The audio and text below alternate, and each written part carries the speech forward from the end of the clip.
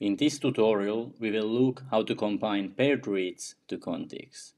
So if you have, for example, MySeq data, it's typically paired end, and we need to merge those pairs to contig sequences. So after watching this video, you will be able to describe how the paired reads are merged by VSEARCH package in Chipster, and what things needs to be taken into account, how to set and modify the parameters, and what are the resulting output files.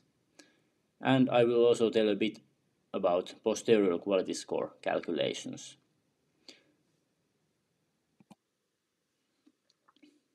So in Chipster we will use nowadays the VSEARCH package and the tool named FastQ merge pairs for this step. And VSEARCH is an open source and free of charge package, which is an alternative to the USearch. And for more information on the VSEARCH package, you can check this article typed here. And as an input, you need to give a tar package of FastQ files. And how to make the tar package in Chipster was already explained in the quality control video. But yeah, so what does the FastQ merge pairs actually do? So at first, it creates the reverse complement of the reverse read. So after that, the reverse read is oriented on the same strand as the forward read, and the bases of the reverse read are interchanged like A and T and C and G, like you can see in that picture here. And so it extracts the sequences and the quality data from the FastQ files and aligns the forward and the reverse reads. And FastQ merge pairs command discards any overhangs at the end of the reads which do not align to the other read. And the speciality is that VSEARCH calculates also the posterior quality scores, so the quality scores for the merged reads.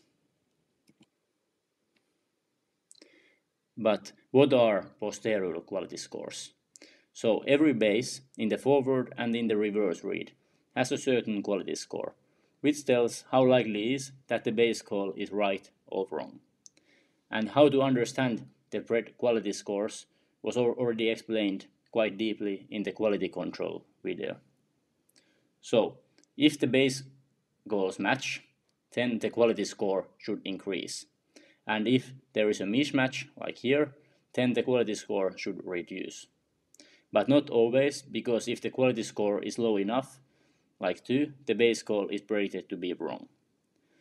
But like you see here in this picture, the posterior quality scores are not just the sum or reduction of the quality scores from the forward and the reverse reads. So actually it uses the bias theorem to calculate posterior quality scores. And for more information on the equations how to calculate posterior quality scores in every situation, you should check this article here. But you can also see the equations here in this slide, where the Px and Py are the error probabilities in the forward and in the reverse reads. And calculating correct posterior quality scores is a huge advantage, because it enables, for example, a better estimate on number of errors in the read, and it enables to filter the contigs based on expected error. And I will talk about that in the next video. So here you can see the combine paired reads to contigs with VSEARCH parameters tab in Chipster on the left side.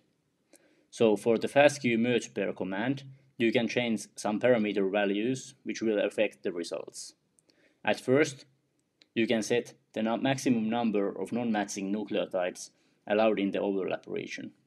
And by default it's set to 10, like you can see here, which means that 10 mismatches are allowed in the overlap region. And then the other option is to set the maximum percentage of non-matching nucleotides in the overlap region. And by default it's set to 100%, which means that all the nucleotides can be non-matching, but it will still merge the reads. And to see some results, you should set it to 5% or lower normally. And you can make those both parameters stricter or less based on your data and especially depending on the length of your overlap region. And if you use both of those parameters, then that one which is stricter will be used. So in other words, the merge sequences should pass those both arguments or parameters.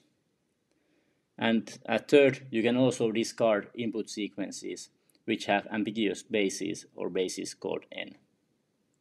And as an output, like you see in the right side, you will get 4 files. The contigs.tar is a tar package which contains all the merged FASTQ files. So it has one FASTQ file for one sample.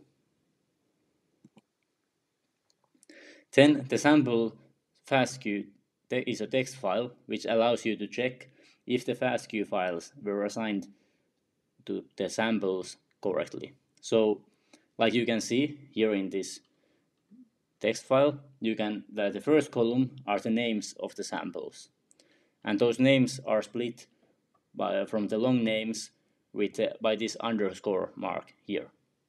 And then in this column are the forward FASTQ files, and then at last here are the reverse FASTQ files. You should always check that the assignment to the contigs went correctly. So if you see or notice any problems here in this text file, you can also give this kind of a text file as an input for this tool. So those two summary files are used to make it easier to investigate how many reads were merged and how many not. And on the TSV table on the left side, one row is for one sample, and you can easily see how many reads failed to merge and how many percentage was that. And then if you notice something weird in this TSV table, you can use the summary text file to investigate why the reads were not merged. Like you can see here in this place, you can see the reasons why the reads were not merged or discarded.